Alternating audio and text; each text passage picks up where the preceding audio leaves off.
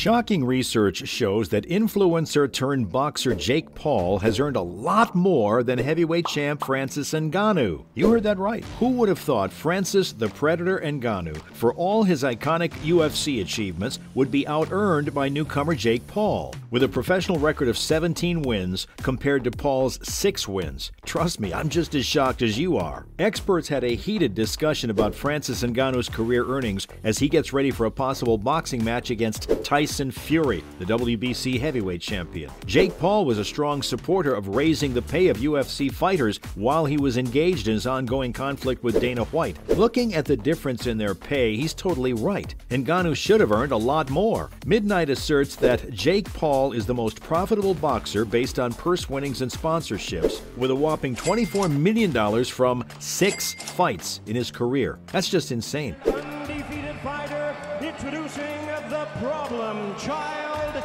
Jake Paul.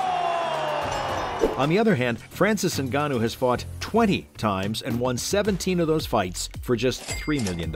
So it comes as no surprise that the Predator, 36, is no longer under contract with the UFC. When he left, he was king of the heavyweight division. Now he's the first reigning champion to leave the UFC since BJ Penn in 2004. In a rematch in 2021, the hard-hitting heavyweight defeated legendary champion Stipe Miocic for the title, before defending it against top contender Cyril Gane in January of that year. But he decided to try free agency after dealing with injury and the expiration of his contract, which cost him the belt he never lost in the cage. The mixed martial arts community was shocked that the former heavyweight champion of the UFC would be let go. Fernand Lopez at the MMA factory in Paris, as they bring in guys. Ngannou knocks Arlovsky down. That is it. The Predator, Francis. But Jake insists that Francis Ngannou is still MMA's undisputed heavyweight champion, despite leaving the UFC and forfeiting his world title. Francis Ngannou is the baddest man on the planet and chose to be a free agent, Paul wrote in a tweet. Underpaid like every other UFC fighter, he added, while offering Francis Ngannou his support. He's the heavyweight champion MMA and will be until he loses. They're not happy about this, but it's reality and they have to deal with it. They have to live with that every day. Despite being the heavyweight champion and one of the greatest pound-for-pound fighters in the world, Ngannou made a scandalously low salary under his UFC contract. He earned a guaranteed purse of just $600,000, or around 50 times less than his boxing equivalent Tyson Fury, for his last defense against Gane, and was unhappy with negotiations for a new agreement. So Paul definitely has a point. Oh, Kimura attempt here from Ngannou. Man, this guy is super strong. Look at this. He got it. Dana White, his former promoter, has already stated that Ngannou has decided to test free agency in order to take fewer risks and compete against lesser opponents for greater compensation. For about a year, Paul and White have been involved in an odd rivalry. Paul has repeatedly criticized White for failing to adequately compensate his fighters, and the UFC president has previously referred to Paul as a fake fighter and made fun of his boxing career. Just one day after Dana White criticized the YouTuber and stated that people are tired of the shtick, Jake Paul joked that he will retire from professional boxing. Paul's comebacks have always been hilarious, but the fact that he's been so vocal about Ngannou's salary, along with advocating for UFC fighters, shows that Paul has some serious respect for his fellow fighters. So what's next for Ngannou, the heavyweight champion? MA has taken up boxing, and the fight between Tyson Fury and Francis Ngannou might happen sooner than anticipated. WBC heavyweight champion Tyson Fury said, "Francis Ngannou, champion Tyson, you're out of contract with the UFC. You want to earn some big boy money? Come see the Gypsy King and let's do a big fight for the baddest MF on the planet."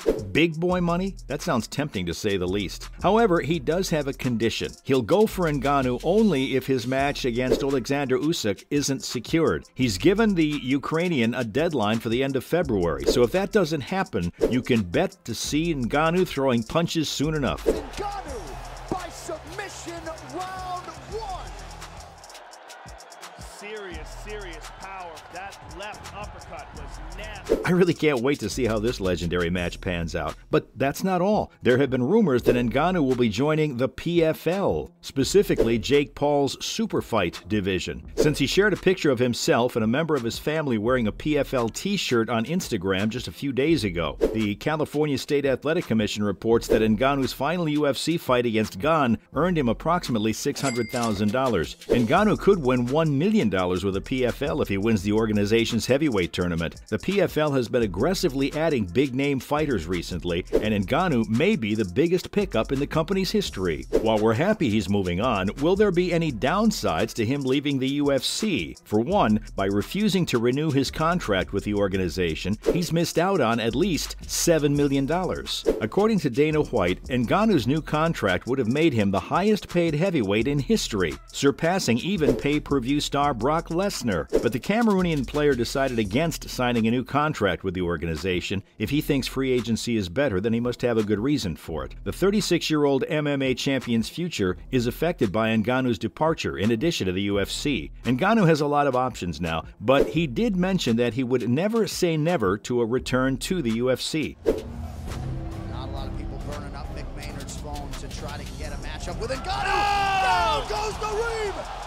Francis Ngannou! So is there any possibility he might come back? Chael Sonnen has talked about Francis Ngannou's possible return to the UFC. Francis Ngannou resigned from the promotion because he objected to the provisions of a revised contract with the UFC. Chael Sonnen, on the other hand, thinks that the heavy-handed athlete might return to the octagon. The Predator put his own personal interests aside as he attempted to negotiate a deal with the UFC that would have greatly benefited those competing in the promotion. His demands were, as expected, denied. But Ngannou would have stayed had the UFC even accepted one demand. Sonnen compared his situation to another fighter's situation, John Jones, who has also recently taken a leave from the octagon. Chael went on to mention how Ngannou isn't totally done with the UFC unless he explicitly mentions he's retired and moved on. The fighter ended his comment by saying, "Don't close the book and don't turn the page." So you must be wondering, will Francis Ngannou return to the UFC after all?